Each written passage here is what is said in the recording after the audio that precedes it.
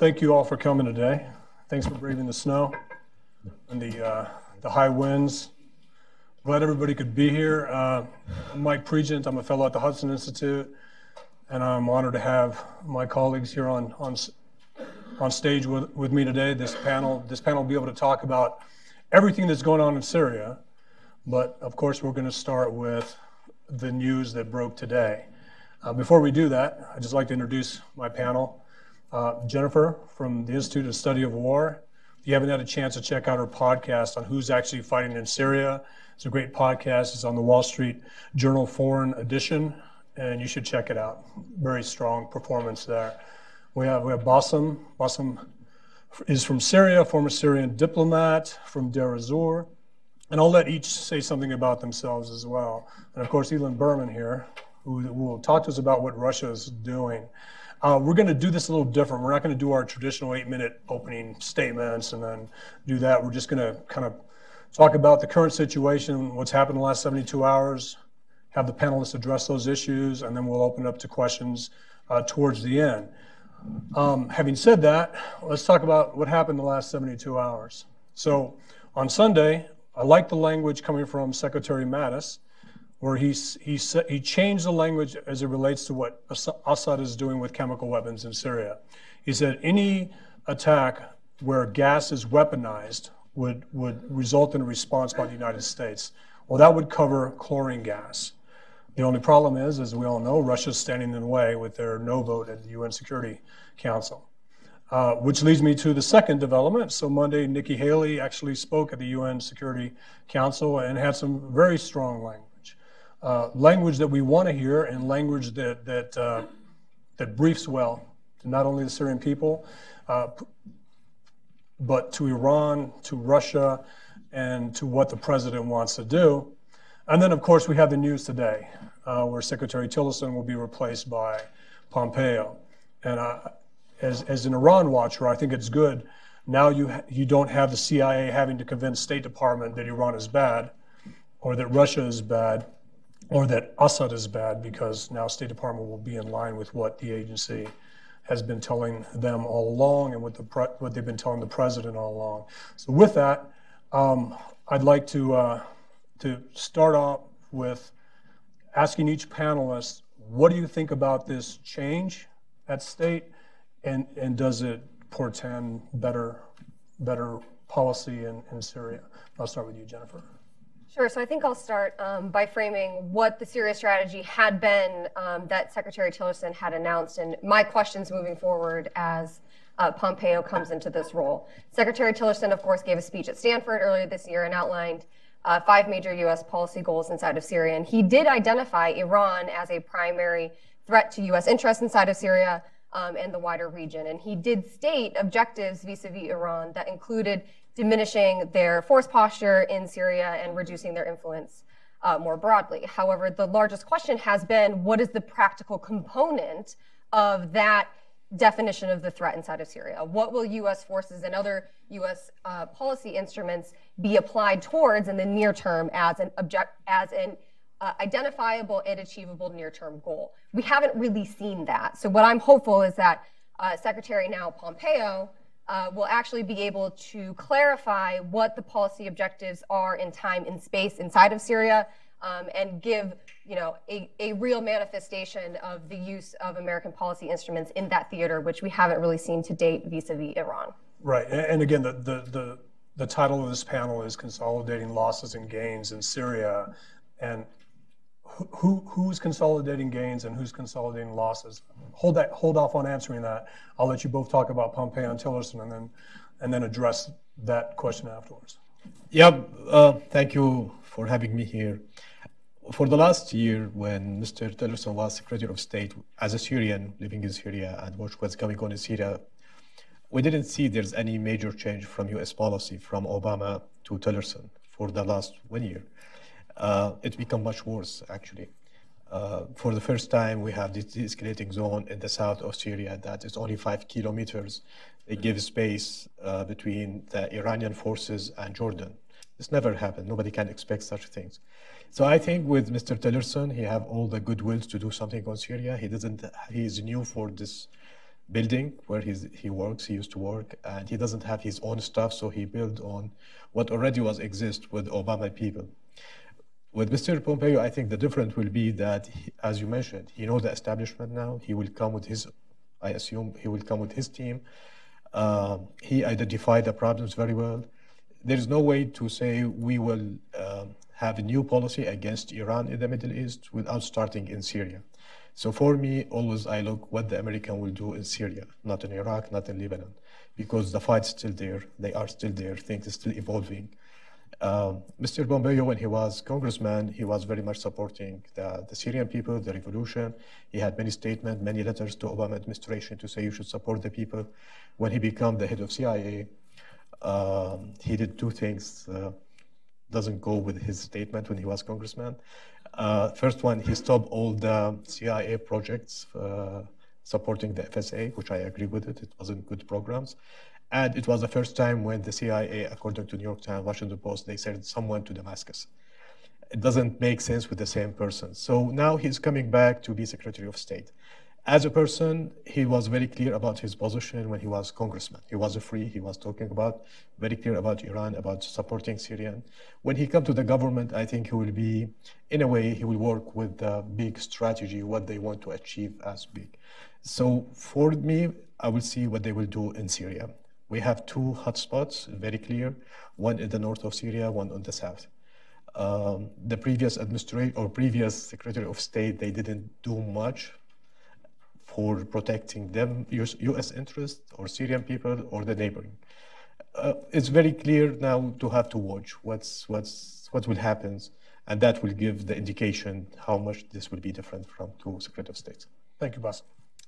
So I sort of feel like a little bit like Groundhog Day, because we've had this conversation on this stage before about the fact that, well, at least in my view, personnel is policy.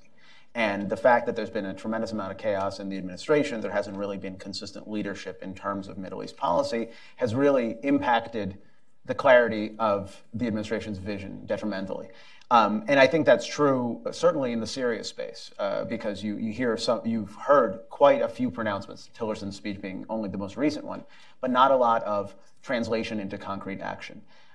With regard to Director Pompeo's appointment, or presumptive appointment, I think what the media is focusing on is Iran, right? Pompeo is an avowed Iran hawk. There's an expectation that he's really going to take a sterner line. I would make the argument that you actually have two Iran problems. One is how to sort of either fix or nix the JCPOA, the Iran deal. And the administration's been notoriously vague about what fixes are sufficient in order to keep the framework. And that's, I think, intentional in part because the idea is to pressure the European community to do more. But the reality is nobody quite knows what's sufficient. And so it creates some ambiguity. I think that's going to be clarified. Director Pompeo is avowedly not a fan of the JCPOA, and I think that's going to change. But to me, the heavier lift is precisely what Bassam said, which is that a tremendous amount of benefit from the JCPOA has already been conferred to Iran. And you see that from Iran's growing regional profile. And pushing back against that regional profile, putting Iran back in a box, for lack of a better description, is the more difficult part of the Iran strategy that the administration announced last fall, but they really haven't been implementing up until now. And I think personnel is policy, and I think you're going to see some movement in that. Whether that translates into a more coherent strategy with regard to Syria specifically, I'm not sure. I'm hopeful, because my sense is that a lot of what the administration needs to do in order to put Iran back in that box begins and ends in the Iraqi-Syrian theater. Right. What's interesting is the more difficult something is, it usually means it's probably the right thing to do. And because it's difficult, we shelve it. If it's difficult, that actually, to me, it means this is what we should do. And how do you stop that? So consolidating gains and losses. Who's consolidating gains and losses, in your opinion? Sure. So the Assad regime and its external backers, Iran and Russia, are certainly in a phase of consolidation of their gains. They're actually making additional gains in addition to trying to shore up gains that they've achieved to date in places like Aleppo. They're, of course, attempting to repeat their siege, starvation, and then forced surrender of Aleppo in the eastern Ghouta suburb of Damascus, which is critical not only to securing Assad's power base in the Syrian capital, but also, of course, assisting Iran in its build out of proxy networks across Syria and its consolidation of strategic positioning vis-a-vis Israel. So the pro-regime coalition more broadly, of course, consolidating gains inside of Syria. I think the Trump administration did have an intent to consolidate American gains in Syria to date. We, of course, saw the decision to retain U.S. forces in eastern Syria and actually to augment those forces with additional State Department personnel. That was a strategy in part to consolidate our gains against ISIS and hopefully then to pivot towards larger American objectives inside of Syria to include at least notional objectives vis-a-vis Iran and the Assad regime and other issues. What we've actually seen, however, is that the American decision to remain in Syria did not actually give us as much leverage as I think we perhaps hoped. And it actually led to a new phase of American forces and American policy being directly challenged, both by the pro-regime coalition in its escalation against the U.S. in eastern Syria with the Russian contractors, but also, of course, by Turkey, which is now actively at war with our local partner, the Syrian Kurdish YPG. But actually, Turkey is increasingly attriting the wider Syrian democratic forces into the fight in Afrin in northwestern Syria. So it's not just Turks versus Kurds anymore. The U.S. is actually losing the Arab components of the Syrian democratic forces that are critical to securing our gains against ISIS. So one of the biggest risks I'm worried that we're going to take in the next few weeks and the months thereafter is that ISIS actually does still retain forces in southeastern Syria and the ability to retake terrain. They've been retaking some local terrain from the regime. And I think there's a very real risk that we, the U.S. and our local partner, will start to lose terrain as well. It seems as though Afrin is becoming a magnet for our SDF forces, not only the YPG, but like you mentioned, the Arab forces that are key to holding gains against ISIS in Raqqa and Deir ez-Zor. Can we bring up the map from ISW? It's becoming a magnet issue. And anytime you have a hold force that feels more loyal to something west of the Euphrates than holding territory against ISIS east of the Euphrates, that's a problem. And that's something that we need to address. And how do we do that? And I'll come back to you on after this. You know, what should the U.S. do to reinforce gains and increase gains? But the Afrin issue is a big deal. We seem to have a policy east of the Euphrates and one that's different west of the Euphrates. Cool. I had somebody from the NSC push back against something I put out, saying, "Listen, the guys west of the Euphrates, they made their bed with Russia and Iran, so they." You have that message where it says they kind of deserve what's happening to them. But when you're a special operator on the ground embedded with a YPG force east of the Euphrates, it's hard for you to make the case to your YPG partners that, hey, those guys on the west side, we're not really working with them. So whatever happens to them, even though they're related to the YPG guy you're working with, it doesn't sell well. For anybody who's ever worked in this space where you've been an embedded advisor, or a case officer or a special forces advisor on the ground, it's hard for you to have to translate U.S. foreign policy to the people you're working with when you hear three conflicting messages. One from Tillerson telling Erdogan, be precise when you target the YPG in Afrin. Doesn't sell well. Mattis saying that the YPG as part of the ISDF are a valuable partner in the war against ISIS. And then having the spokesperson for Operation Inherent Resolve saying that the YPG are instrumental in helping us target 150 ISIS fighters. When an embedded advisor has to translate policy from three different sources at the national level down to the ground level east of the Euphrates, it doesn't bode well. So I'll go ahead and go to you there. I have two answers for your questions. Yes. Number one about Syria, number two about Afrin. So Syria, unfortunately, is not anymore Syria that we know. I don't see it that it will come the way it used to be before 2011. We have 5 million refugees, 7 million IDPs, 60% infrastructure has been destroyed, no services. God knows how many people are arrested, how many people disappeared. We have a lot of problems. If the war stopped today, we need generations to fix what we have today. The mosaic or fabric of Syrian society has been destroyed. The sectarian is going to up. People losing the values because they believe in the real value that the West or the developed world will come for defending the Syrian for the Nobel's norm, like human rights, like democracy, like elections, like this kind of basic ask, when the revolution started, they didn't ask Assad to leave. They asked for dignity. That's it. It's only dignity. And he moved it in that word. After 7 years, when you ask any Syrian, what do you think about human rights? They say bad words. Or what do you say about any Western values, wherever, from which country it comes, they say, don't believe it, don't buy it. We look what happens to us. So this is the losing part, that United States and the West, they lose the moral values to defend their people. I'm not talking about politics. I'm talking about very human rights. When more than 500,000 people killed, and we watch, and we just make statement. I can make statement, and President Trump can make statement, but nothing changed. So I think this should be revisited on all structures, all levels, from the organization that they are working on human rights, or the government who's put millions of dollars every day for a project for human rights, and on reality, nothing happens. It's reverse. The more killing continue, the more people lose hope, the more extremists gain without doing anything. They have this huge number of people who can be recruited just to revenge, not recruited for ideology, rather than recruiting for revenge for their own families. When we talk about Syrian Turkish border, we have 200,000 people living IDPs on the Syrian part of the borders with literally no service, literally nothing. They're just sitting on the borders, doing nothing, waiting for Godot.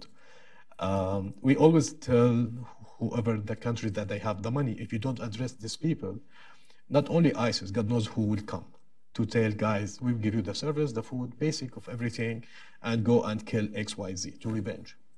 The Iranians are in Syria now. They've never been in Syria. They have never have a food in Syria the way they have it today. The regime, in theory, is winning, but if you look deep about the component of the regime forces anywhere, it's more than 60% pro-Iranian militia from different nationalities. I don't think the regime is winning as a regime, as a Syrian, as Assad. I don't think he's winning.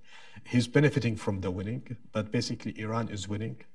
Russia claims to be winning, but basically they cannot do anything without Iranian. Zero.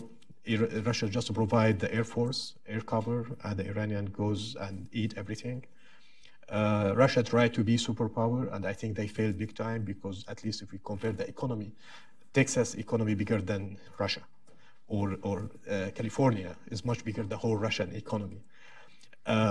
So they try to impose themselves by killing people, and we here be back to the norms, the values of the human rights. The people are accepting that process. United States is the big loser, big time, because they lost the values. They represent United States superpower not because of the money or the economy, it's because of the values. When people, or the immigrants, they came to United States, they say, because it's freedom, we can say what we want to say. Now we cannot see United States is the same United States in the whole region. I'm not talking about political things or military things. My friends, colleagues, they can describe it much better than me. How things is, United States is just losing by not being United States. Thank you. Yeah. We seem to be the only power not using our superpower status in this country. But you mentioned Russia is winning. Talk to me about Russia. So Bassam is singing my song, right? So, He's my friend. Yeah. So, in the question of consolidating gains, I think it's necessary. I'm going to do this as fast as I can, but I think it's necessary to sort of paint a picture for why Russia is in Syria in the first place, and why it's going to stay there, why it's not going anywhere. So, we're now 2.5 years into the Russian military campaign, and despite multiple pronouncements by the Russian sort of command authority, they're not going anywhere. They're reconfiguring the shape of their forces. They're not really sort of pulling back. Putin's announcement back in December of withdrawing the main part of forces was more a sort of a retrofitting and a sort of a repurposing of the types of forces that they need, rather than a pullout. So if you go back and you look at September of 2015, if you look at what was motivating the Russians, they were essentially trying to do three things. One is that at that time, the balance of power in the Syrian theater was tilting against Assad.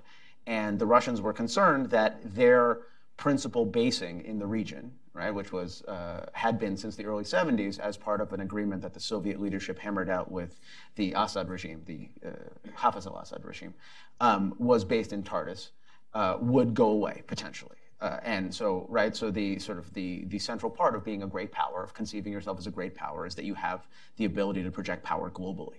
So Russia was, at that time, confronted with a situation where, under a conceivable array of circumstances, they would lose the ability to project power into the Eastern Med. And so the intervention was intended to forestall that. The intervention was also intended to politically change the conversation. We always forget, particularly when we sort of do Middle East panels, that Russia is actually fighting two wars simultaneously. There's a second war going on in Ukraine, and it's been going on. And by the way, the Russians, at that time, in September of 2015, were about a year and a quarter into their Ukraine intervention, and it wasn't going as well as they thought. They very clearly assumed that this sort of undermining of Ukrainian sovereignty, the stage-managed referendum in Crimea, would create this domino effect that would allow them to consolidate gains in Ukraine. That didn't happen, and that was rebounding very negatively in Russian politics. So in many ways, and I think it still is, Syria is an attempt by the Kremlin to change the conversation, to demonstrate their ability to act decisively, strategically in a different theater. But the most important part, and this is I think the most underserved argument, is that Syria is actually a defensive strategy for the Russians. And it's a defensive strategy because Russia has a jihadi problem. Russia is a country of about roughly 146 million people. Russian Muslims are somewhere 14.5–15% of that. It's been diluted a little bit because they added 2 million Slavs when they annexed Crimea. But the trend line is that while the overall Russian population is declining, absolutely, Russian Muslims are actually expanding as a percentage of the population, right? They divorce less, they abort less, they drink less, they reproduce more, right? The fertility rates are positive. But Putin has constructed over the last decade this ultra-nationalist state in which there's really no room for Russia's Muslim minority. So Russia's Muslims have to belong somewhere. And so you're seeing this very clear radicalization trend among Russia's Muslims and mobilization, sort of leaving the borders of the Russian Federation and migrating to the Middle East, to the point where Russia is now, or at least was before the collapse in late 2017, the single largest contributor as a nation state of foreign fighters to the caliphate. You make it sound like there's a strategy there. Is this something they're doing by themselves, or is they being pushed in this direction by? So I think it's both. Part of it is organic. A lot of if you sort of have looked at sort of the reports coming out about sort of foreign fighter migration to the Middle East, a lot of it is self-organizing. But there are a lot of circumstantial reports from the Russian press that suggest that they're not being impeded by the Russian security services. That the best strategy is to aid their exit, and then to go abroad and to kill them in the Syrian theater, so you don't have to worry about them coming home. So in this context, Russia's continued presence in the Syria space becomes really important as a function of domestic stability within the Russian Federation. And we've heard that from Western diplomats as well, that whoever comes to Syria should die here and not necessarily go back. But you wanted to say something. Sure. I definitely agree that there is part of the counterterrorism framing in the justification for Russia's first entry into Syria and then decision to stay. However, the one thing the Russians haven't actually concretely done is fight terrorists inside of Syria. Right. They have focused their military campaign on destroying the elements of the opposition that were willing to negotiate with Assad. They only supported counter-ISIS operations in order to beat the U.S. to oil fields and to constrain U.S. influence. And of course, then to gain access to the revenue from those oil fields. But the other thing I think that is important that you alluded to that I just want to draw out here is that the Russians also haven't actually defeated the main jihadist threat that they face to their bases, which is concentrated in Idlib province, right. Which has not been a priority of the pro-regime military campaign until recently. And when the Russians, the Iranians, and notional Assad forces actually launched an offensive into Idlib, their objective was first to consolidate control of the highway connecting Hama up to Aleppo province, and they actually were halted, in part by major Turkish support to armed groups there. So the Russians do actually still face a major jihadist threat to the Syrian coast, and so does Assad. And that threat means that despite the fact that the pro-regime coalition appears to be winning and has in fact made a lot of gains, this war is very far from over. And what I actually expect that we will see in the next phase is Al-Qaeda and other jihadist groups in Syria use their high-end military capabilities to include suicide bombers and IEDs to undermine the stabilization efforts in recaptured areas like Aleppo in order to keep the costs high for the Russians, the Iranians, and the Assad regime and preclude an actual victory in this war. So I think the one thing we can be sure, unfortunately, is that this war is on track to continue, and therefore U.S. policy has to recognize the fact that we're not approaching a conclusion, even a unjustifiably inhumane one. We'll go to Ilan and then we'll go to Bassam. No, I think that's absolutely right, and it's useful always when we think about this to remember that all politics is ultimately local, because the shape of what Russia looks like in the Syrian theater now reflects the fact that this conflict, like the Ukrainian one, is very unpopular.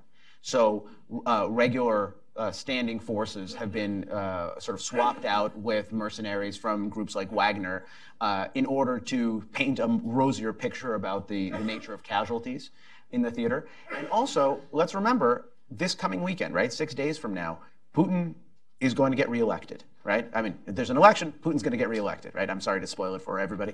But the reality is that in the run-up to this election, the Russian government has been very, very circumspect about major military commitments that could really tilt sort of a popular opinion in Russia away, and which is why they are relying on this sort of hybrid warfare in Ukraine with the Little Green Men, and increasingly taking a backseat to Iranian ground operations in places like Syria, right? They're present, but they're not as committed as you would imagine they would be.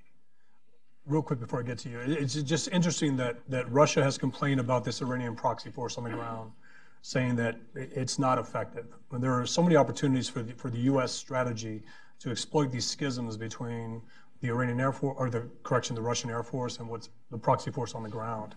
But what's also interesting is how constrained Russia has been. Again, when Turkey started bombing YPG forces in Afrin that Russia and Iran were working with, Russia did nothing about it. When we bombed this gun for hire group, what are they called? Wagner group. Russia did nothing about it. And again, if you look at when Turkish forces moved in on Afrin, they were escorted by the former Jabhat al-Nusra, now Fatah al-Sham, into these areas, bypassing ISIS enclaves in order to go into Afrin to fight a YPG force.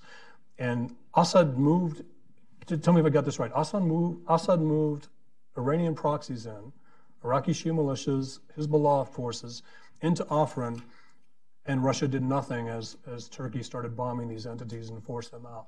This is how interesting this dynamic here. No, this is what I would want to say, that Yes. Russia and Syria has moved from superpower to broker power.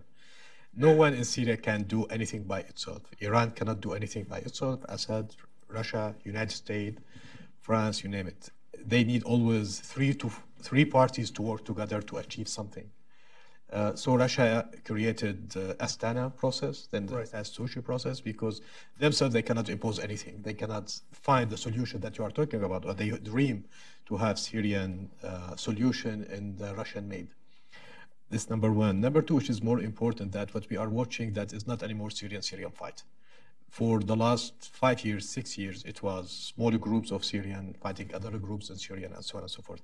Today, we are reaching to that countries are fighting each other, as you mentioned, that Turkey attacked Assad forces and the United States attacked the Russian, and now God knows what will happen in the south. They're all proxy ground forces. There's no more forces. There's always that 1 degree of separation. Those aren't really our guys. It does not exist anymore the way it used to be last year, let's say. Right. So now expecting that Iranian-Israeli attack or clashes, which already happened, what we see is there's no more proxies. The proxies are diminishing. It's become much more countries that have a sphere of influence, and they are protecting it by whatever forces on the ground with the Air Force. And that keep the space of what Jennifer was saying, that this will give the jihadis to say, let's do suicide bombers in Russian area. They kill Syrian, but they say we are fighting Russian, or in regime area, or their own areas. So the space is open for this kind of part two or phase two of the war. And I don't see it how it ends without having some kind of, all the players, they should sit on the table, agree on something, whatever it is something, they agree on it, ceasefire, and we can go forward our life. my point is just that if you look at when we hit this Russian proxy force, we didn't hit the Russians. We hit a proxy force. But they are Russian. No, I know, but they're not uniform. They're not uniform. You got to hear me out. Yeah, I see. You got to hear me out here. All right. So the Russians hit a proxy force. The Turks hit a proxy force. We're not hitting each other because that would be the line. You just can't cross. So yeah, NATO power hitting a NATO ally hitting a U.S. temporary ally on the ground. That's where it stays. You hit the proxy. You can't hit U.S. Special Forces. You can't hit any of our guys. We don't hit Russian air bases when we hit Assad after a chemical attack last year. There's always these lines you just stay away from. Yeah, but this line is becoming thinner and thinner and thinner every day. Yes, they are. But you were also seeing people sit on their hands. Like you said, nothing happens in Syria without working with somebody else. Right. But Russia has decided to sit on their hands when it comes to offering. Russia has decided to sit on their hands when it comes to what we did to their proxy. So what I'm saying here is that these lines get thinner and thinner. We can actually call players out. We're actually seeing where the Russian rhetoric stops based on what they're willing to do and what they're not willing to do. Again, we've hit Iranian proxies. Israel hit Hezbollah entities in Syria. We hit Iraqi Shia militias in Syria without the repercussions that Iran talks about, what they'll do if these things happen. So I'm just saying, we've tested the resolve, Russian resolve, Iranian resolve, and they've tested ours. Yeah, before it was the Syrian fighting Syrian, and each part of Syria is supported by country. Today, we finished that phase. Now we are talking about militia like Hezbollah supported by Iran, fighting Kurds who are supported by the United States. It's not anymore Syrian war. That's what I mean. It's become very clearly countries fighting each others, and they are very close to have direct confrontation with each others. Right. So this other phase to talk about Afrin. You are talking Afrin every time. So let's talk about Afrin a little bit. Afrin was very interesting how the Syrian Arabs react to Afrin. From one hand, if you follow the Syrian who have large followers on the Twitter or Facebook, so I assume that they are steering the public opinion because they have large followers. So they had two different things about Afrin. Number one, they feel Afrin is like Ghouta, people being killed and no media. They have the sympathy with the Kurds. There's no question about it, big time. At the same time, they are blaming the SDF, PKK, PYD, whatever you call them, that because of your arrogancy, because you reject the Arabs, because you want to have your own state within Syrian state, you hijacked the revolution, you did ethnic cleanings in the Jazeera area, and so on and so forth, you deserve what you have. And here, if I want to go deep a little bit, I will blame the counter-ISIS coalition to give the Kurds the feeling that you can do anything you want. You defeat ISIS, there's no doubt, you sacrifice, there's no doubt, and so on. But they give them the feeling you have the upper hand to do whatever you want to do. And that's where they stuck here. So lesson should be learned. The Kurds, they have that problem with the Iraqi Saddam Hussein. They have with Russian in Iran. They have the first state, Kurdish state was in Iran, 1945. And I always advise to our friends, the Kurdish friend, that the only people who can protect you, protect your project, protect your identity, is your neighbors, the Arabs, Syrian Arabs. It's not United States. No matter how long United States will stay, you are leaving. Turkey will stay. We as an Arab, we will stay. So the more we have good relations, the more you'll be safe and we'll be safe. Yeah, it's interesting that the Iraqi Kurds believe they had built up enough capital with the U.S. to be able to do the things you're talking about. We've helped you do this, we've helped you do that. Now it's your turn to help us. And again, we promised that we would. But as we work with the YPG forces, again, there's seven different groups of Kurds, and a lot of times in this city, we just say Peshmerga, and we think we got everybody. And in Syria, these temporary alliances with the YPG, we have a policy east of the Euphrates, and we have a policy west of the Euphrates. But when you have such a recent example of betrayal, and the Kurds will say this, the KDP Kurds specifically will say that the U.S. betrayed them with the referendum and basically allowing Iraqi security forces and the Hashd al-Shaabi to do things there. And as we work with the YPG, we should not be surprised that they're going to start leveraging their positions with other players, with Russia, with Iran, with the Assad regime, because the U.S., I don't know what our strategy is. I know we had a defeat ISIS strategy. We limited it to that. And I'll talk to you, I want to ask you about this force that we're building near Al-Tanaf and what we're trying to do there, because it sounds like the right thing to finally do. And that is to build a Sunni Arab hold force that can actually hold territory once it's cleared of ISIS. And that's been our problem in Iraq and in Syria. We keep using effective fighting forces like the YPG, but they're the wrong clear and hold forces, because if you're rejected by the majority Sunni Arab population in Deir ez-Zor and Raqqa, or what you're doing is viewed as political, then you're not the right force. You're especially not the right force if you're holding territory against ISIS and now you're moving to Afrin because of what's happening there. So I want to ask you about that in a little while, but I wanted to get to some of your other comments based on this discussion. What are we doing right and what are we doing wrong? Is it too late? And what do you think we should do now? Because again, the Syrian conflict with over 500,000 deaths has so desensitized the West that we don't even care about Eastern Ghouta being attacked. It's another letter of condemnation from the UN Security Council resolution. And because we raised the bar so high, we made sarin gas a threshold for US military action. That's why Mattis's words are so important, weaponized gas attacks or chemical gas attacks. I mean, where are we now? What can we do? And what are we at risk of losing if the policy doesn't change? And I just ask all three of you to respond. Who'd like to respond first? Sure. So I think it's a good question.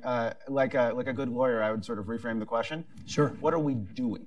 Not right, not wrong. What are we doing? Because from my vantage point, there is sort of a distinct lack of a coherent end state that we're trying to pursue. Right? We're doing tactical things on the ground. We're supporting different groups, but we haven't really articulated a clear vision for Syria.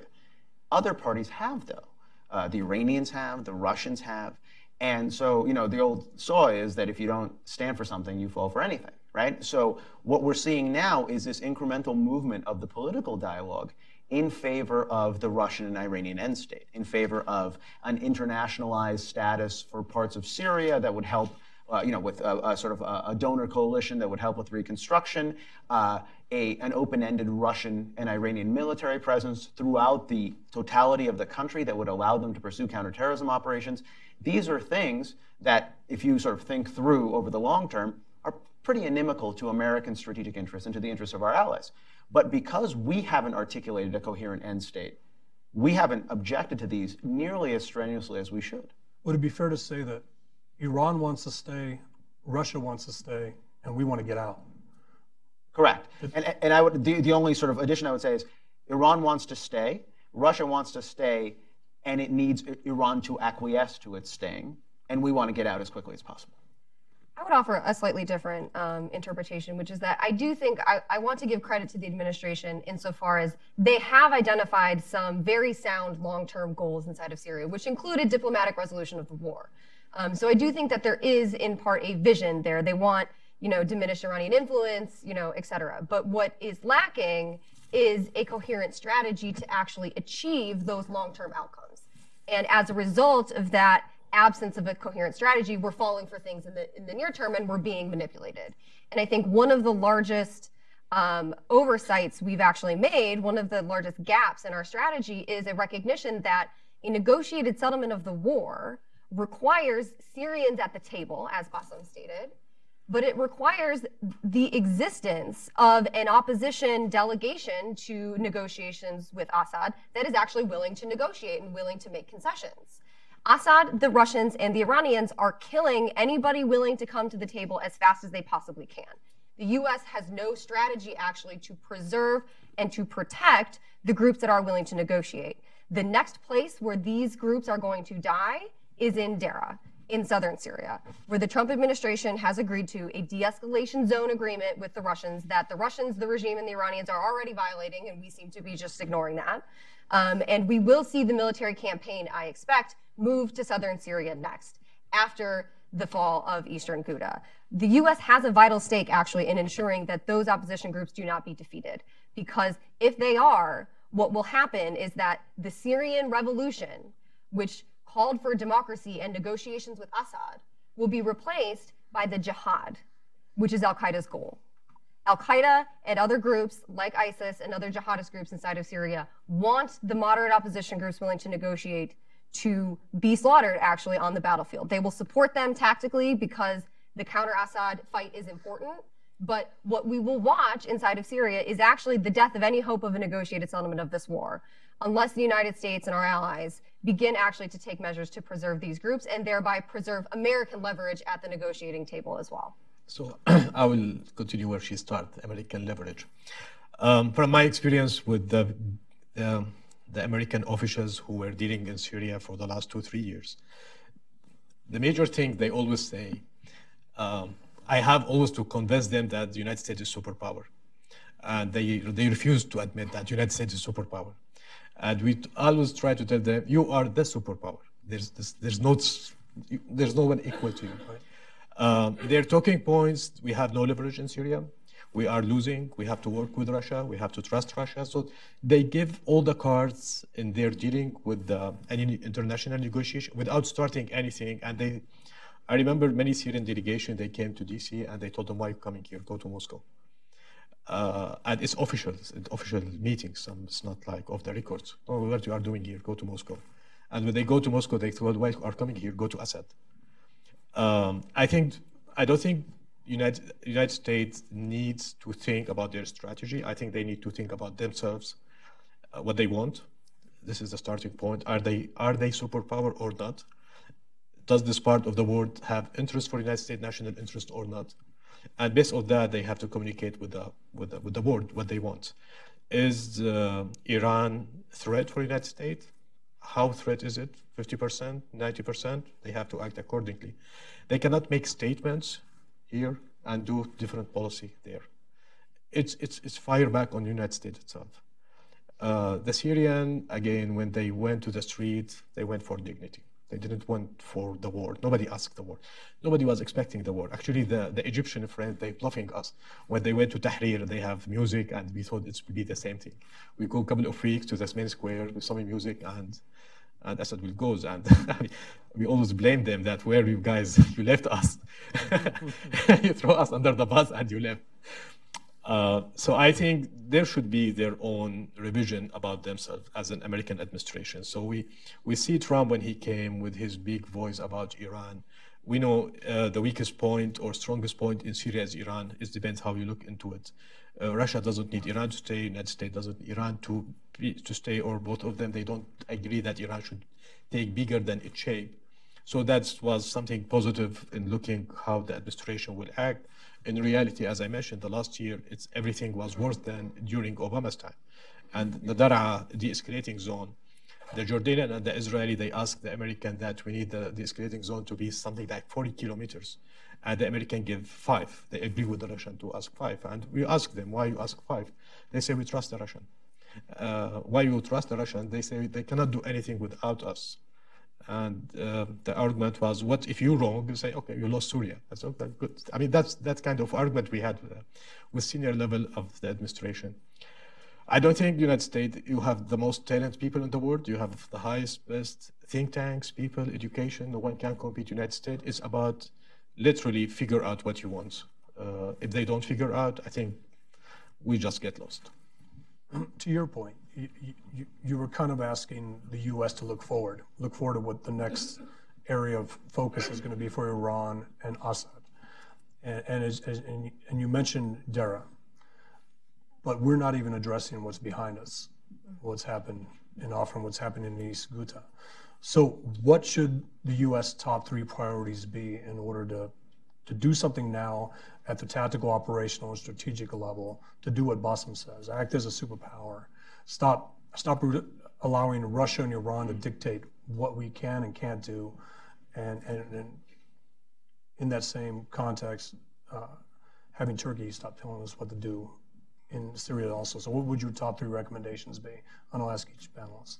Sure. So the first that I would recommend is that we start preparing now actually to block that offensive into Daraa province, into southern Syria. We know that it takes time in advance actually to put into place the kinds of policies and then implement those kind of policies. So I do think we need to start now. We also should be considering options in southern Syria to clear out the ISIS pocket that is on the Golan Heights and to at least constrain the freedom of operation and combat power that al-Qaeda linked groups have in southern Syria. So that's one.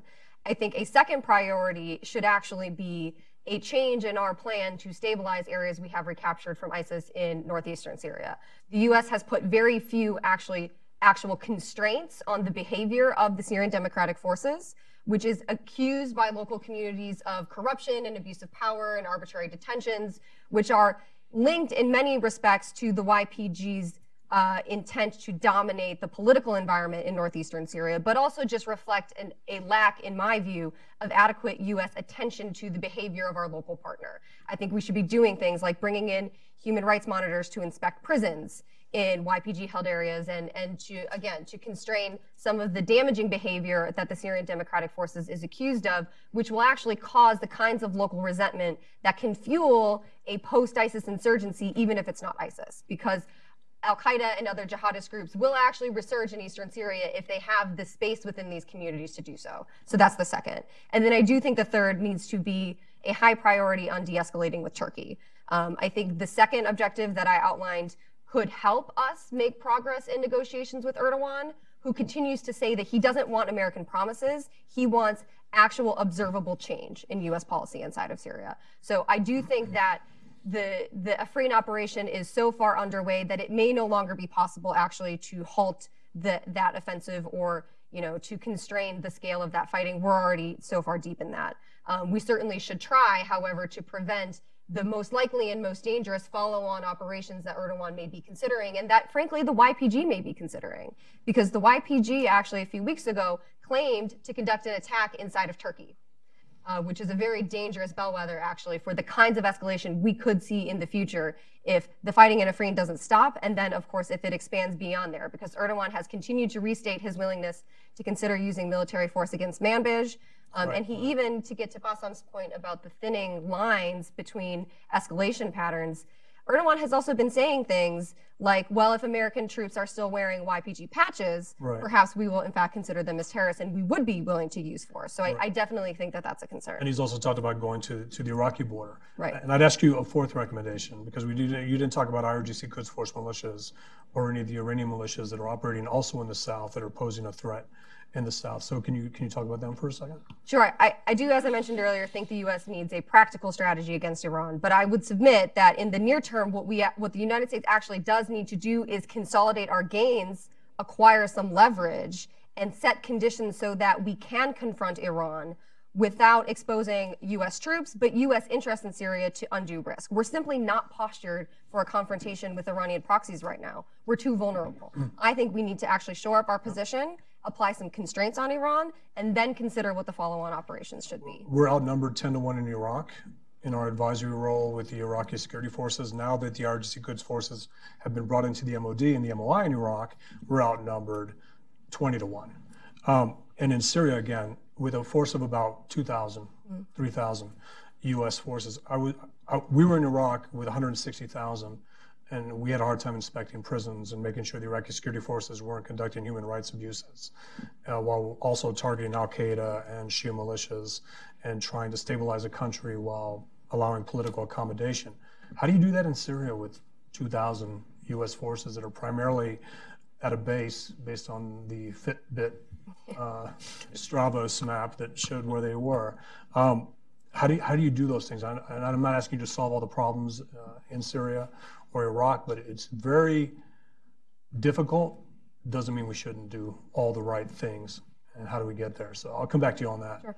And you want to say something? Well, I had my three, Yeah, you're three. Give me three. And you feel free to add a four as long as you talk about Iran. No, so I will. So Iran is one of them.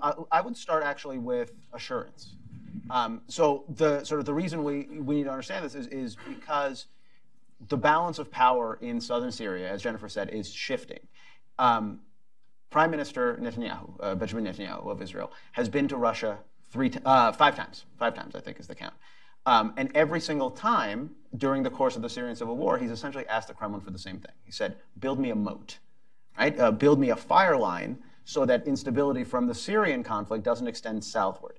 Now we're seeing that condominium begin to break apart, right? We're seeing for the first time sort of cross-border escalation in a way that's really dangerous to the security of Israel, and is also dangerous in terms of escalation potentially in the Syrian space. So the first order of business as we begin to shape our Syria strategy is assurance. How do we reassure our allies? How do we make sure, how do we sort of clamp down on escalation by reassuring the Israelis that there aren't going to be more violations, right? That may be military deployments, that may be conversations with the Russians, that may be sort of a more forceful pushback on the Iranians, right? Which is the second point.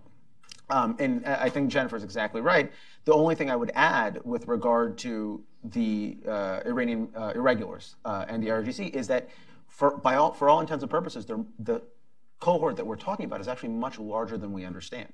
The Israelis estimate that this secondary expeditionary force that the Iranians have amassed from Afghan Shiites, from Pakistani Shiites, from Yemenis, is something on the order of 82,000 fighters. Right, which is twice the size of the entire foreign fighter contingent that has joined the Islamic State. And the difference is that while the foreign fighters that have joined Daesh are self-organized, right, and they sort of dissipate and they create all sorts of problems, these are not. These are centrally controlled. Right. And so what we need to be thinking about is, as we begin to think about our Iran strategy, is where these guys are going next, or where they might be deployed next.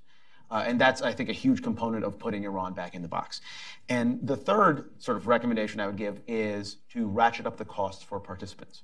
So, at least from the Russian perspective, they want two things right now in Syria. They want to stay, and they want to get somebody else to pay for it.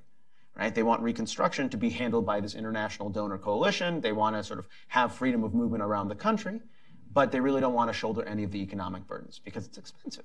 So, from our perspective, if we're interested in looking at Syria beyond the conflict, if we're looking at sort of post-conflict reconstruction, we need to get concrete commitments. We need to have people put their money where their mouth is to make sure that this sort of reconstruction doesn't become an American venture the way it did in Iraq. Right. And I ask of course. questions from Syrian perspective again. They are international, very local. Iran doesn't have legitimacy in Syria. Syrian mainly Sunni state, Iranian are Shiite. Unfortunately, the Shiite who are coming to Syria, they have deep ideological Shiites. They see us as an enemy. We don't have, for quite a long time, we didn't have any problem or any differences or any differentiation between Sunni and Shia till Iranian and revolution started to express the idea that we are a Shiite. So Iranian power in Syria is a problem for the Iranian more than the Sunnis because we are the majority, they are the minorities. When United States want to think about allies on the ground, beside all the regional power, they have natural allies on the Syrian themselves against Iran. Iran, anywhere they want to go, the first thing they have to do is ethnic cleanings. They kick all the Sunni out. They cannot live with them because they know that they will fight back. So when we talk about the south, we talk about the Jazeera, we talk about Euphrates areas, you talk about any area that Iranian is there. The first thing we should look about, where are the Sunnis? Where are they? And we find most of the Sunnis are either IDPs or refugees, wars. So I will come to the recommendation. And we see the UN is coming by the US money, the EU money, to rebuild and stabilize the areas which is cleaned by the Sunnis Arab and brought Shiite. So the UN is helping demographic change in Syria with all the goodwill they claim to be. And that's disaster. So as a recommendation, the US, EU, they should monitor what the UN is doing in Syria, where they are spending the money. Are they spending the money in the right place to the needed people, or they are supporting Iranian, Russian regime plan? When we talk about United States tools, what they have tools, beside the Syrian who are natural allies and they don't want to see them, you have so many bills at the Congress to say that US should not invest in any organization that they are building in the area where Iran exists in Syria. So the key word we should use again and again is the money. We try as a Syrian community, Syrian American community, to convince the Congress to sanction the Shia, the Iraqi Shia militia in Syria, Asab Ahl al-Haq and others. And the Congress was very much with us. They accept the idea. The administration said we cannot do it because we have forces in Iraq. And if we designate these people as terrorists, they kill our forces in Iraq. So US become the weak position toward militia, which is we back to the question, are you superpower or not? Who dares to touch the American soldiers? They will pay the huge price, much bigger than they can live with. We have so many tools with the Syrian to counter Iran, counter Russia. We back to the Jazeera area, Euphrates shields, where you have 2,000 Americans. We always call the Americans, we don't need your soldiers to go to Syria. We don't need you. Stay in your home, wherever you want. Don't come to Syria, because empowering Syria is enough to win. And we talk about the Jazeera area is controlled by the Kurds. Till today, we have 2,000 American soldiers on the ground. And till today, SDF is selling the products to the regime. The products, daily products, the gas, the oil, agricultural products, they give it from the area under US control back to the regime area, and they get the money. And the US, they are thinking at the Treasury which bank the regime is using to, so we have to sanction.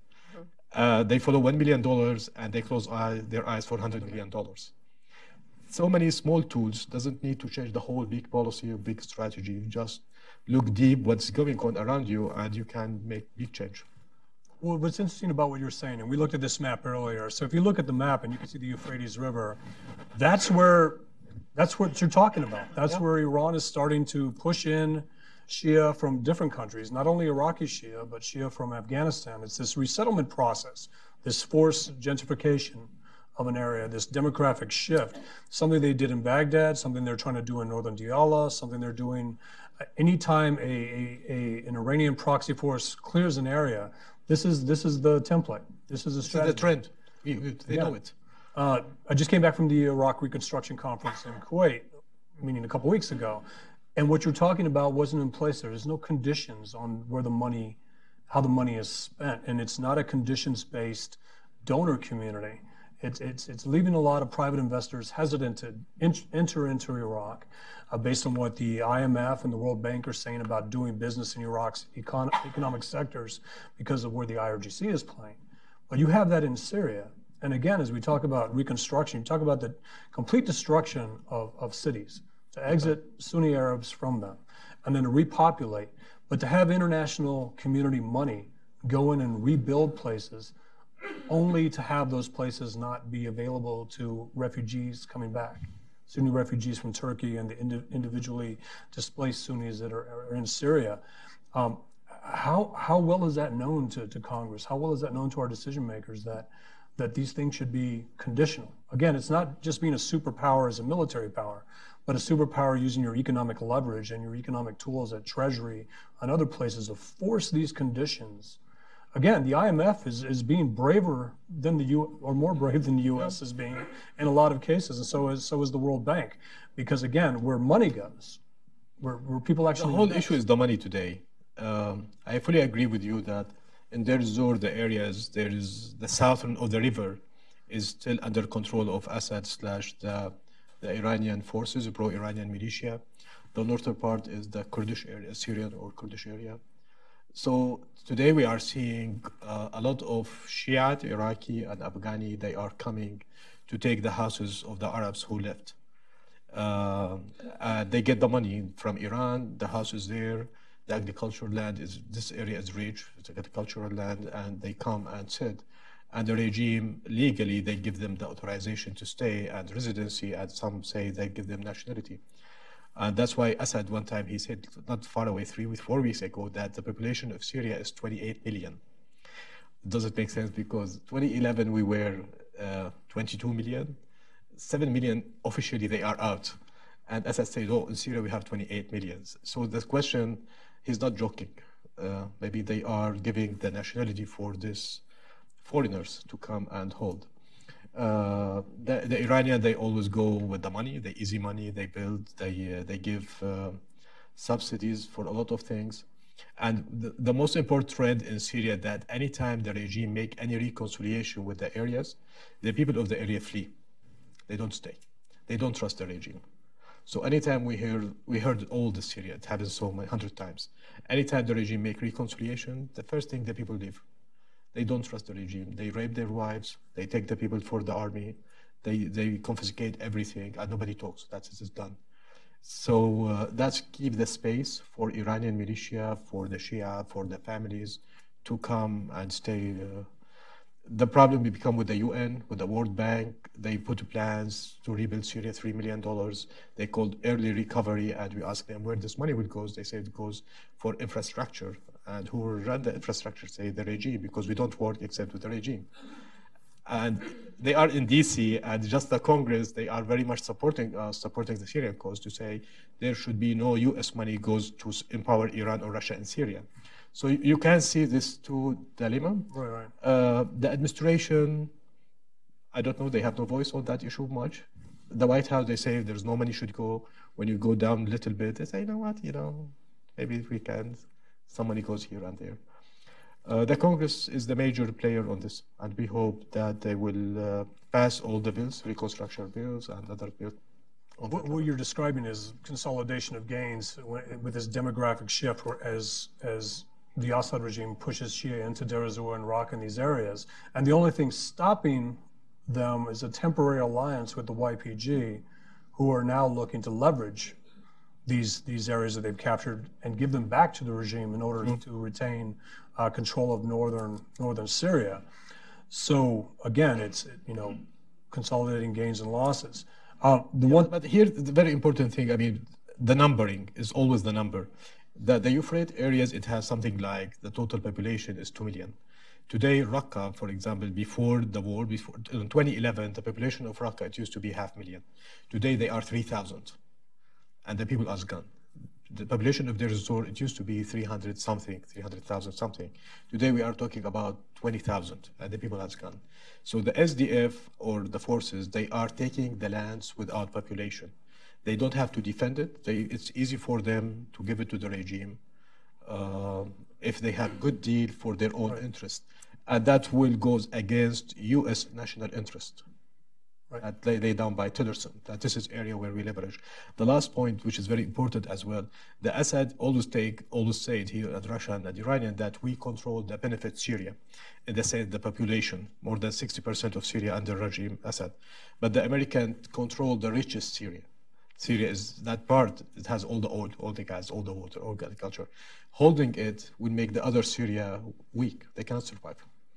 I would just add a very short note, which is to echo off of Bassam's point. I think I'm hopeful that the upcoming change in the State Department with Pompeo, likely replacing Tillerson, will actually result in a change in the U.S. diplomatic approach, because what Secretary Tillerson had outlined actually was that we are going to back essentially a Russian proposal to hold near-term elections inside of Syria. Right. And I think it's just important to note that it's this strategy of forced displacement and then resettlement of pro-regime populations, that's how Assad wins that election. And I don't actually believe that there's any kind of regime of UN inspectors or monitors actually that can avoid the outcome, which will be Assad's re-election, because this strategy of local displacement and resettlement is so highly effective. And that is a tactic. Now, we're seeing it in Iraq with the May 12th elections.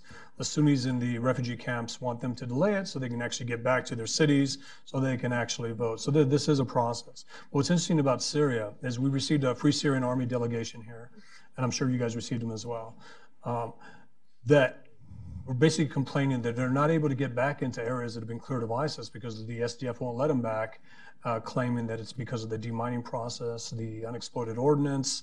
And while that is accurate, that there are areas that need to be cleared, it's also a tactic to delay the return of refugees.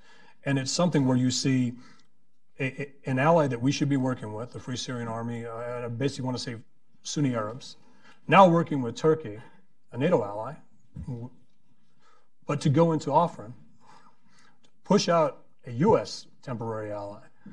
All these things they're so interesting, and yet we ignore them. But again, like you said, there are so many things we need to address. I mean, we've listed 20 problems, and I've only asked each of you for 3 solutions.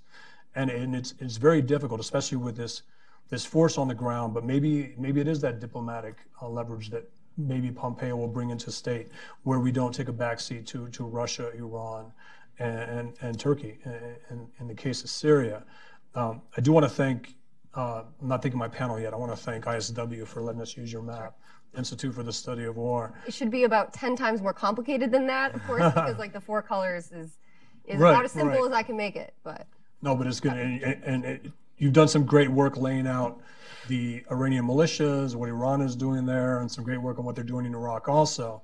And again, what's interesting about, I'm an Iraq guy mainly, but ISIS saw Iraq and Syria as the same battlefield. Iran sees Iraq and Syria as the same battlefield. Russia hasn't looked at it as the same battlefield. Turkey sees it as the same battlefield in a lot of ways. The U.S. sees it in this compartmentalized way where it's Baghdad. Then, well, the Kurds, yeah, you guys did this. So there's a narrative out there that, and we saw this in a Wall Street Journal article yesterday by a gentleman who puts out these narratives that's close to the Dawa political party, stating that, well, the Sunnis and the Kurds deserve what happened to them. And again, it's about reconstruction money going to the Sunni areas of Iraq, and we're going to see the same argument in Syria.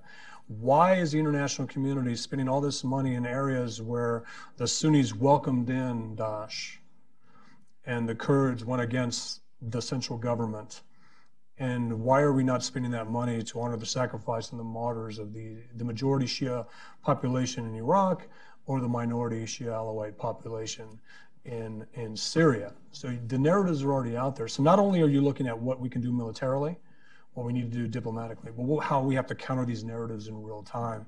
And I would argue that Assad, Putin, or let's just say Damascus, Moscow, and Tehran, they're all smiling right now. Time. And how do we get that smile to go away real quick? Start with you. sure, I think, yeah, so I would agree with that framing. I do agree strongly with Bassam that the U.S. is acting like we have less ability to affect things in Syria than we actually do. Part of that is because we have decided we want to do it on the cheap because we don't want to expend a lot of resources in this theater, in part because if Central Command is going to do one thing this year, that thing is Afghanistan.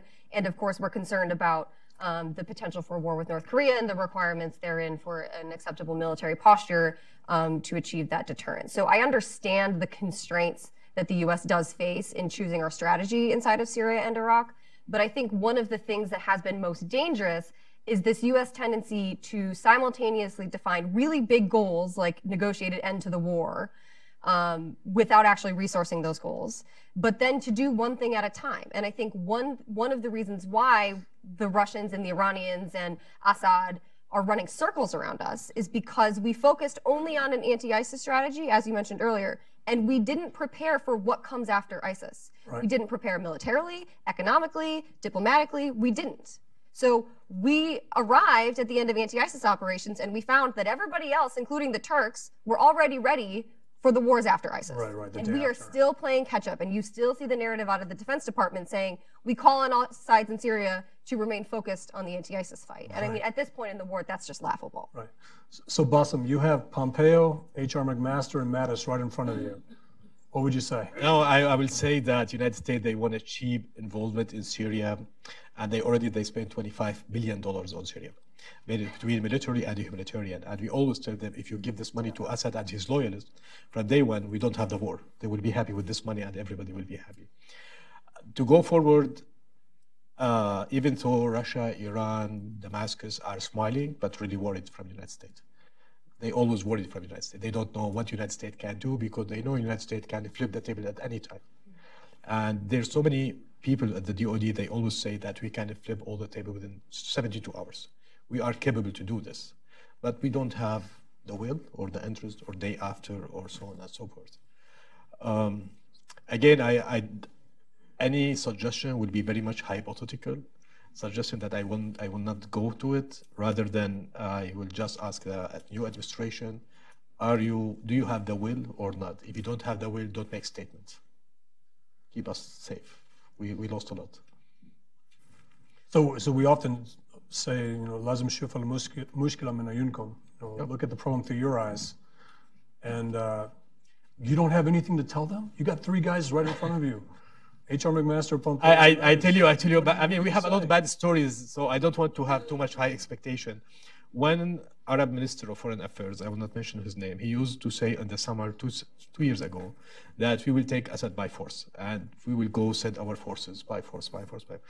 And the Assad respond every day to send his forces to kill the people, challenging. So one is making tough statement that we will go by force to take you out, and Assad was literally sending his forces every day to say, come and kill me, I'm killing your people. Tell the people on the ground, they tell that minister, please stop statements, because we are paying the price. Right. So today we have a new administration or a new group of people who are handling the Syria.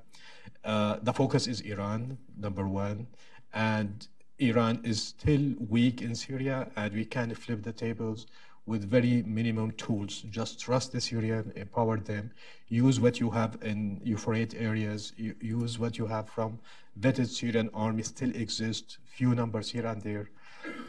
Believe in yourself as superpower, empower your neighbors. They are loser. They are winner because United States is out, but they are loser. Just one thing real quick. So you mentioned the place, what was the name of that city? Rukban, yes, I wrote it down back there. I thought I had it here. All right, Rukban is a great example based on, we talked about what we should be doing. Of course, we're doing it late. We mentioned the Sunni Arab force that was being built at Al-Tanaf that is now moving closer to Deir ez-Zor to be the right hold force, a Sunni Arab force familiar with the area. And you mentioned the 200,000 Sunni Arabs that are at the IDP camp right there, and how they are the next crop that will go into this training scenario. Now, this is different from the training that General Nagata did. No, it's completely different. It has nothing to do with this. In a good way. Because when General Nagata was told to train this force, he was said, they can only fight ISIS. They can't fight anybody else. They can only fight ISIS. This force is much different. This is the right force, the whole territory that will actually secure the areas that we've cleared of ISIS. Look, when the war against ISIS in Deir ez-Zor started, the coalition started to push back, or when they were preparing to push back ISIS from Deir ez-Zor. So all these forces, they are US vetted, US sponsored, and even the base was US. So they trust them that they put them in their own base. They approached the Americans to say, guys, this is our land. We can help you to liberate it. We can take care of it, and so on and so forth. They offer everything. The guy in charge of counter-ISIS answered them that out of 1,500, we will take only 100, and they should sign a letter or paper. Only fight ISIS. Don't fight SDF, only fight ISIS, and when after liberation, you don't have any political ambitions. That means you don't control that areas. And the Syrians say, what is this? I mean, this is a joke, and they refuse to join. Right. Today, with this development that SDF is withdrawing from the areas, and they say to the regime, come and take it.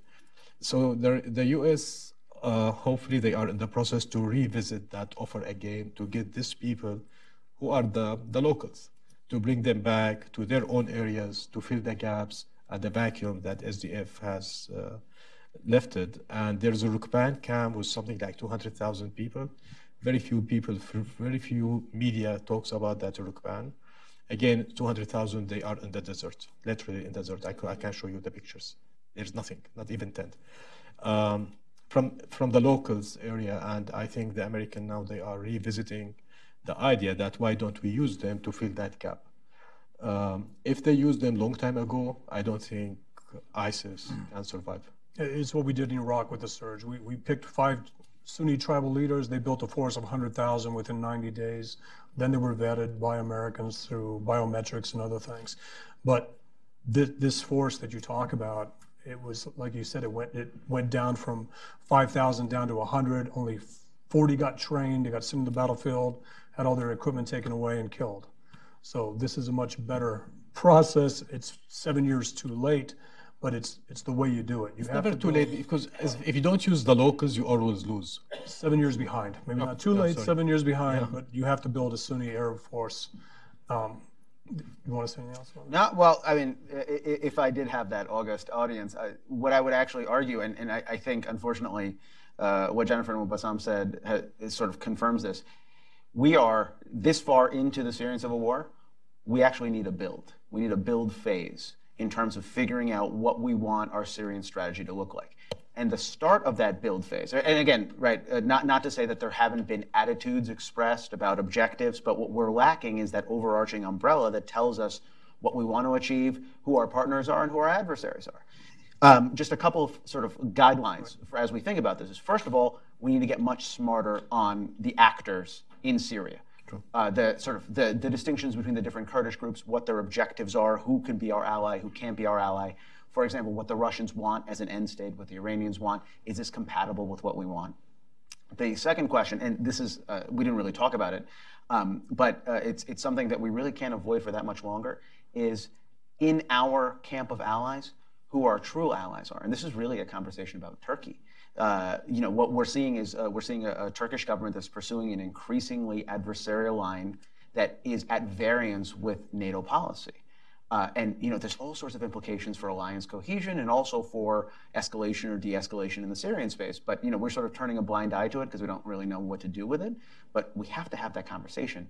And I would argue that not just in the Syrian space, but in the larger question of alliance solidarity moving forward, alliances move along only at the pace of their most grudging member. So when you have a Turkey that's not doing the things that the Europeans and the Americans want them to do, we have a structural problem that we need to at least have the courage to talk about openly.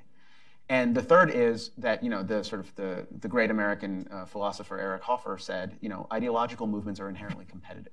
So as we begin to sort through who the players are in the Syrian space, we have to remember that if you're a Syrian nationalist, you're not an Islamist. And if you're an Islamist, you're not a Syrian nationalist, right? And we should be able to rack and stack who our allies are and who our adversaries are based upon that very simple metric. And I'm frankly flabbergasted that we haven't done so far.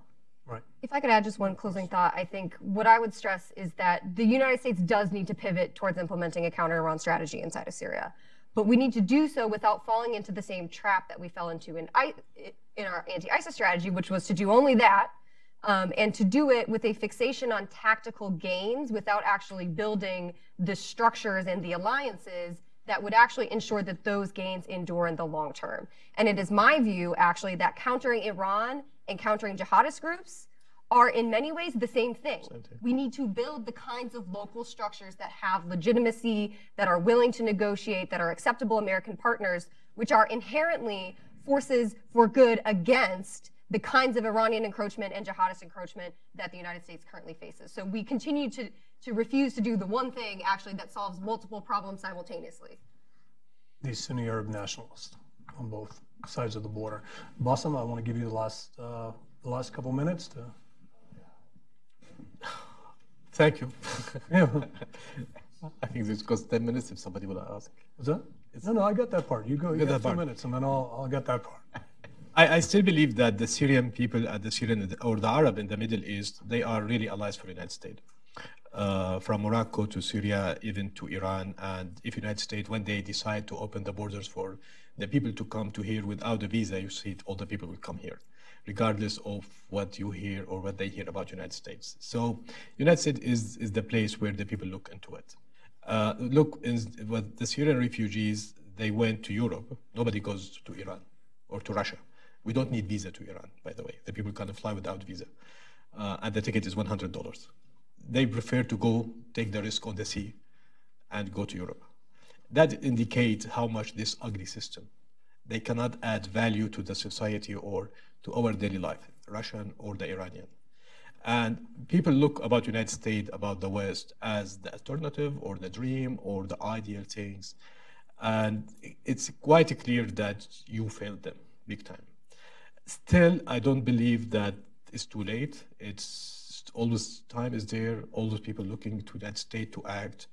The first thing I think the United States should act is just to stop the killing, simply stop the killing. And they are capable to stop the killing, daily killings, before we go to second step or third or fourth. Stop the killing by itself will show the world the United States is capable. And it's back to the norms and the values that people look into the United States. Russia, Iran, they are failing, no matter what they will do in Syria. They cannot stay in Syria. They cannot stay in Lebanon. They are rejected. They are being there by force. Whereas United States, we are asking you to come and you don't want to come. I mean, this is the things that we always should think about it. As you say, the allies. you have natural allies and you are just kicking them out. And the other people, they came by force to say, we are your allies, the Russian or the Iranian or Hezbollah or the other militias. Literally, they have no values. Either if they have one small value, people will follow. They will like what they have. Nothing. Thank you.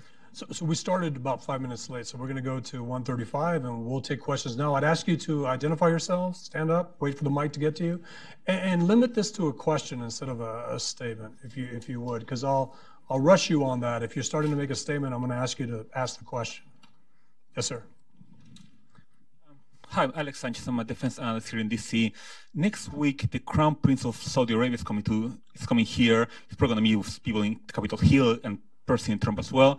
Do you think that Syria is going to come up? Saudi Arabia is still very involved in Yemen, but the Crown Prince is trying to assert himself as a big regional player. He already went to Egypt and London in the past couple of weeks. Do you think that Syria will be discussed? And if so, what will the Crown Prince suggest, or what will the administration suggest the Crown Prince to do when it comes to Saudi Arabian involvement in Syria? Thank you. Okay, well, we heard one question. We're going to ask, get two more, and then we'll have the panel answer. Sir?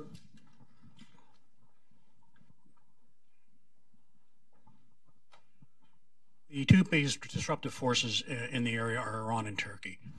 Recently, as you said, the UN had a resolution to order a ceasefire. Ambassador Haley yesterday said if the UN can't enforce it, the US will. Is there a way, and Turkey said since they're fighting terrorists, they don't come under their resolution. The UN said yes, you do. Is there a way to include any US military push to force the ceasefire on Turkey? Both in Afrin and in East Ghouta. Particularly in Afrin. Okay, other questions? How many hands do we have? Hilal, and then we'll come to you, sir. Hilal, back there. Hilal Fratkin of the Hudson Institute. The question I have, or actually it's for the whole panel, but back at the beginning, Michael, you raised the question of whether things are just too late. And I take it as the consensus of the panel that it's not. And in particular, Ms. Cafarella was stressed what could be done in Eastern and Southern Syria. I wanted to ask what you think are the force requirements for that. I mean, on our side, how big a force would be required to carry out what you very admirably described as a Syria strategy? The other question is also for the whole panel, but perhaps Ilan is more interested in the subject, is the question of Russia. There was an implication that somehow the Russians are following Iranian. They can't call the shots in Syria.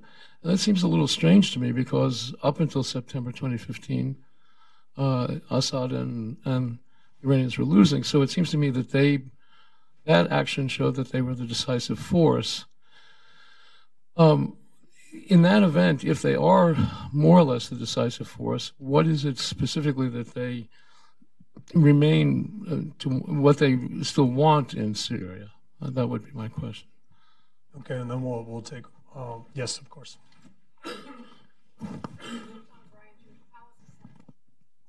Shoshana Bryan, Jewish Policy Center. Ilan, you mentioned that the United States should be reassuring Israel, perhaps to keep the Israelis from taking military action in Syria on their own. Isn't that backwards? Aren't the Israelis much more likely to determine their own interests and actually follow their own interests? The United States clearly has not been following ours, and I think it's backwards. All right, so let's try to answer those four. Let's hold off on the Saudi Arabian question for a second, and you go. I got. All right. So the answer sort of on the Israeli question is, look, I think the National Command Authority in the United States has a vested interest in preventing escalation in southern Syria and on Israel's northern border. What form it takes to do that, what assurance is significant enough that it will stay Israel's hand? Obviously, Israel has the ability to determine its own interests, and it has. But whether that requires more robust missile defenses, whether that requires a deployment of U.S. troops to Israel's north, whether it requires something, right, some formula. But that's a conversation, that's a dog that's not barking. That's really not a conversation that's happening in earnest yet. And the longer we delay having that conversation, the more there is a possibility, because the traditional balance of power in the south of Syria is beginning to break down, that there will be escalation that's uncontrolled, right? That was sort of my only point. The other question is, to Hilal's point about Russia. Look, I think, I don't want you to come away with the impression that Russia doesn't have salience. But the reality is, right, from the structure of Russian forces in Syria, Iran controls the ground. And that becomes really important because Russia wants to stay in Syria indefinitely militarily, but Russia also wants to use Syria as a springboard to project power into the Eastern Med. If they don't control the ground in that space, they have to remain on Tehran's good side in order to be allowed to do that. And Syria marries up, right? This idea that they want to stay and they want others to pay for it. This marries up with what Russia's trying to do in the rest of the region, right? Because we tend to look at Syria in isolation. This is the sum total of Russian Middle East policy. It's not true.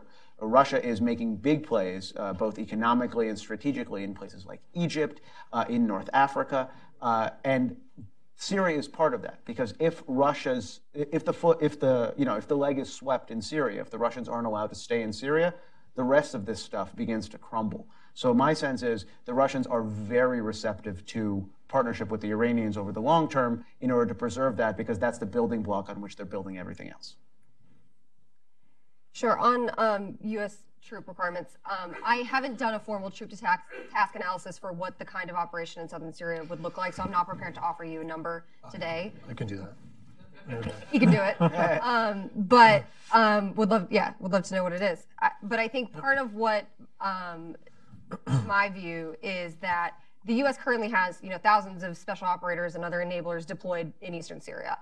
Most of that force is tied up in the counter-ISIS fight, but also in trying to deter, for example, a Turkish attack on Manbij, where we have U.S. special operators deployed in part to block, and as sort of a human shield to raise the stakes for the Turks so that they don't attack. If the U.S. can actually broker a deal with Turkey in northern Syria, it's very difficult. But if we were able to do that, it actually would become possible for the U.S. to shift the weight of our effort towards southern Syria and wider objectives. So I do think that in the near term, de-escalating the situation with Turkey above a tactical level, right, not just deterring the tactical fight, but actually de-escalating this issue and brokering some kind of deal with the YPG and the Turks could actually help the U.S. shift those forces into southern Syria to enable the Free Syrian Army affiliated forces that are still there and do still have combat power to use if the United States decided to support them with the adequate resources and adequate enablers.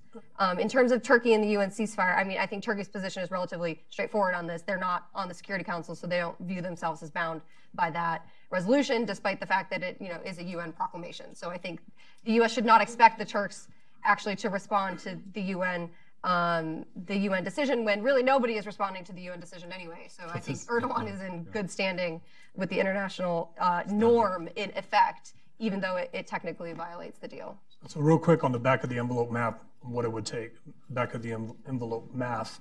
So it's 10 U.S. advisors for a 500-man group, and then 100 Americans to support them, whether it be a quick reaction force or something like that. So ideally, you're looking at 130 Americans for every 500 men in a proxy force. You could still get away with 130 Americans for 1,500 proxy forces. But that means that 100-man force, that company, supports all three of those proxy battalions. And that was the construct for the surge.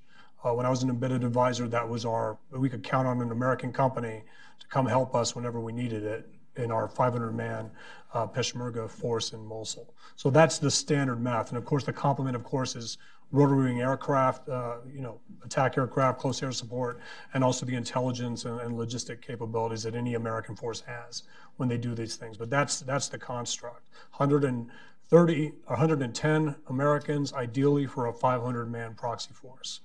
And next questions. We had two more questions. You guys want to tackle any of those? We tackled Israel. We tackled Turkey. Again, no one's listening to the UN Security Council recommendations on ceasefires. If anything, they just add one letter of condemnation to the stack of 500 and just move on with that.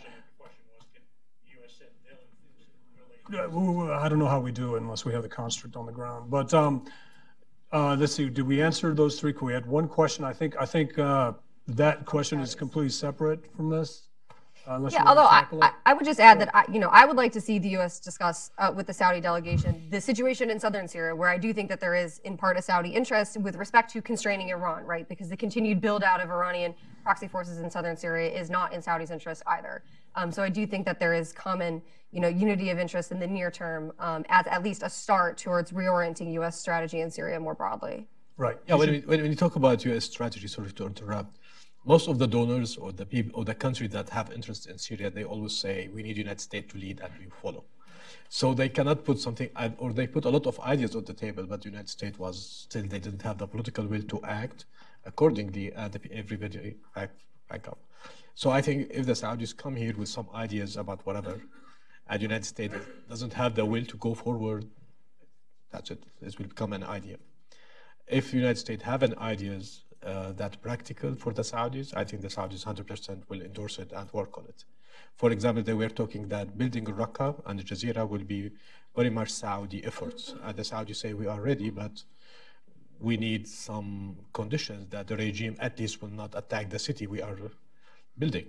And I think they didn't get enough assurance that this will happen, so they are just waiting. Using Iraq as a test case of what happens without conditions being put on the money to reconstruct. All right, sir.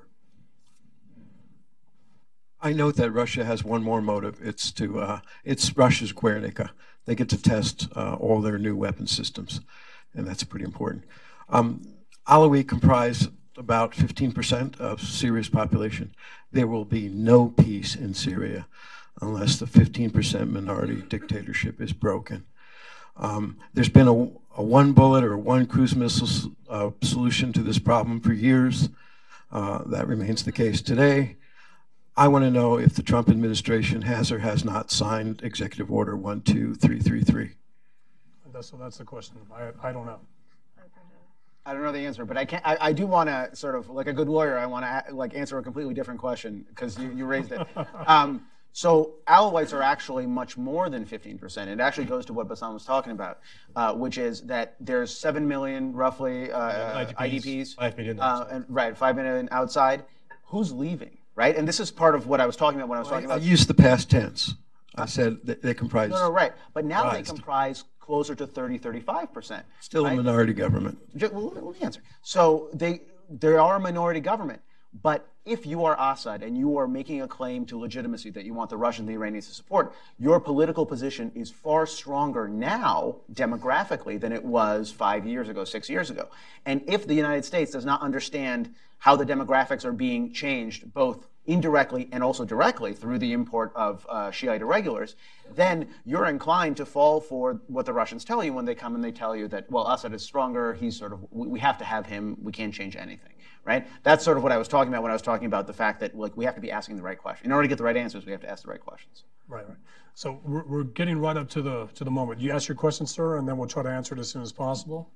Thank you. Be respectful of people's time. Of course. Rob Howson from the National War College. Just looking at the delineation of colours on that map, to what extent is a political federated solution part of a realistic end state for the country? Boss. Most of the guys who think about federation, they try to paraphrase it to have decentralization.